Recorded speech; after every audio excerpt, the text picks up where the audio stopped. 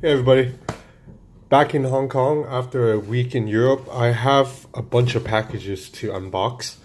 I have here the Elephone S8. It's an engineering sample, so not even the final production unit yet. And I have a new Doogie Mix, the new silver edition. So just a quick look at the Doogie. Same phones before, except it's shinier now. I do like that the Doogie feels quite comfortable in the hand because it's a smaller 5.5 inch screen compared to the Xiaomi Mi Mix or Mix Alpha.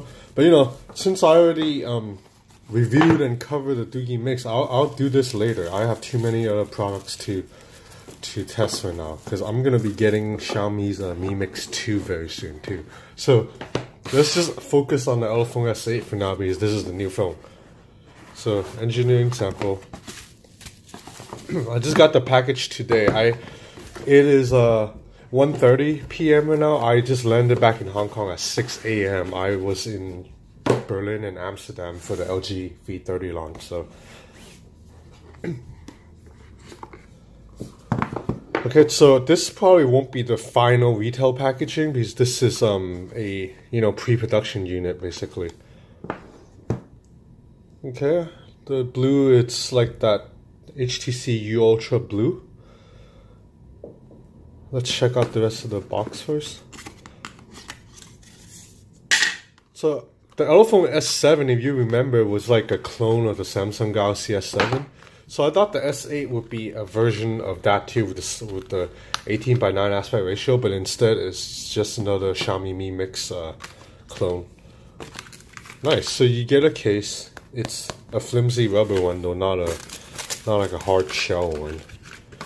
So you get a case. Earphones? Nope. Power adapter. Okay.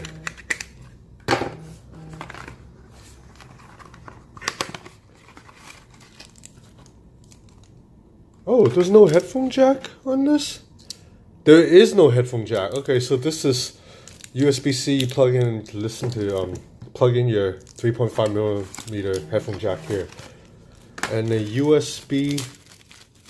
Oh, I like the cable, the little blue tint. I wonder if this matches the phone, like so you get a different color, it might come in a different color, but okay. And a SIM ejector tool. So no screen protector, unlike most of the Chinese phones, but maybe there will be one in the final retail unit. This is a pre-production unit. So let's compare the devices really quick. Let me get out my Mix Alpha and my Xiaomi Mi Mix. So here's the Xiaomi Mi Mix. Okay, here's the Mix Alpha. I'm gonna power up the device too.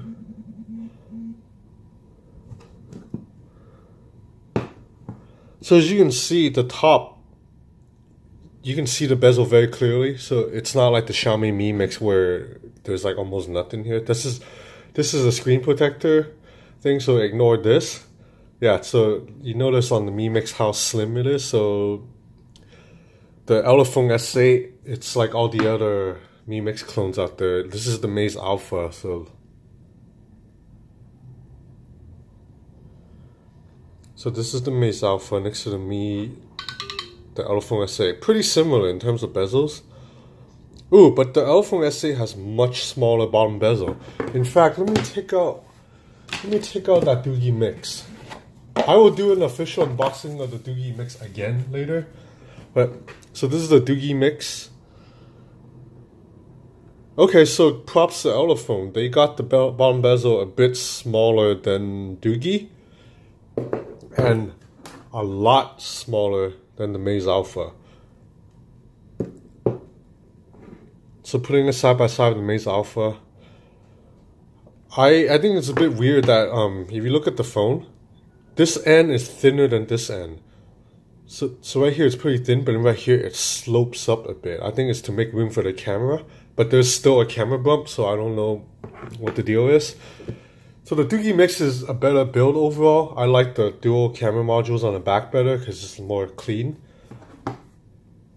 Mix Alpha looks pretty good too. I mean, these two phones just look so similar. These Chinese phones are just Like it's like they all the factories are like right next to each other or something. So they just like send spies to each other and just copy each other's shit. So, but the problem with the Doogie Mix, if you see my review, is that it only has a 720p display. And the Maze Alpha has a 1080p, which is good enough. I think 1080p is good enough. But the Elephone S8, what makes it special is it has a 2K Quad HD display. So yeah, I just pulled up the stats here. So the Elephone S8 runs Android 7.1, Helio X25, 4 gigs of RAM, 64 gig storage, 2560 by 1440 resolution. I will check the phone myself, obviously, later when I get to play with it for a bit, but this is just, you know, the first look at this. To be honest though, I'm one of those people who can't quite tell the difference between a 2K resolution and 1080p. So my Xiaomi Mi Mix is only 1080p, but if I put the two phones side by side, it's not like I can see, oh, the 2K looks better. But anyway, just a very quick look at the Elephone S8. It feels pretty good in the hand. The screen is, how big is the screen? Same size as the Maze Alpha, so 6-inch. The Xiaomi Mi Mix is 6.3, and the Maze Alpha is 5.5, so that's why it's so much smaller. But props to Elephone for getting the bottom bezel so small. So I will play around with this phone for a bit, and I will come back with a more hands-on video. And hey everybody, I'm back. So I played with this phone for all day. So let's just get right to it. So first of all, this phone has a really different take on the Android navigation experience. So there is no software buttons at all. This is different from the Xiaomi Mi Mix, the Maze Alpha, you know, and any other budget bezel-less phones I've tried. So how you get around is you tap the button to go back. You long press the button to bring up an overview. So then to go home, you double tap on it. So it's kind of a clever way to get around having navigation buttons or on-screen buttons take up space. Because you know, like on the Maze Alpha, for example, so there's a row of buttons that you can hide, but you want to get around, you have to use these buttons. Mostly. There is a way to back out of stuff to use this button, but you can't bring up overview or any of that. And so that means this huge bezel, it's mostly wasted. It's just for the fingerprint scanner. That doesn't really do anything. So I like that, at least with the Elephone S8. They put a bezel here in the fingerprint reader, but you can use it to completely get around the phone. You don't have to waste more screen real estate with buttons. So looking at specs, this phone actually has pretty good specs compared to, you know, the Maze Alpha and the Doogie Mix. So first of all, this phone runs a Helio X20 chip. So the X series is Helio's top of the line chip. The X20 is not the newest one. It came out last year, but that means at least it's still in the flagship chipset series. Whereas on the Maze Alpha and the Doogie Mix, it's only a Helio P series, so not as good. So X20 chip. So the resolution, it's a Quad HD display, 2K resolution. So that again beats the Maze Alpha, which is only 1080p, or the Doogie Mix, which is only 720p.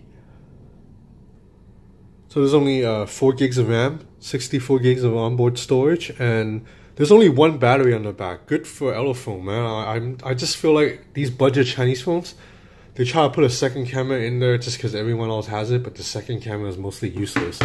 So I tested the camera today, and photos actually pretty good for a budget device. It's really good actually. It's better than the camera on the Maze Alpha and on the Doogie Mix, definitely. So the one thing is the camera is really slow to focus, but when it does focus, shots turn out quite nice and detailed.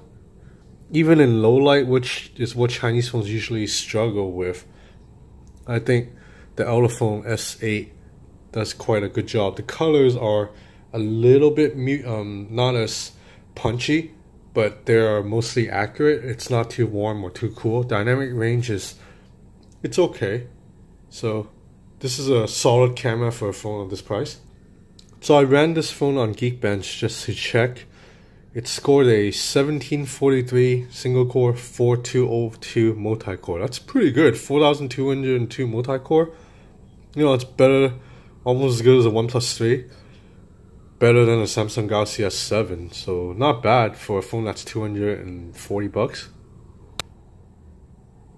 So the software experience so far is mostly clean.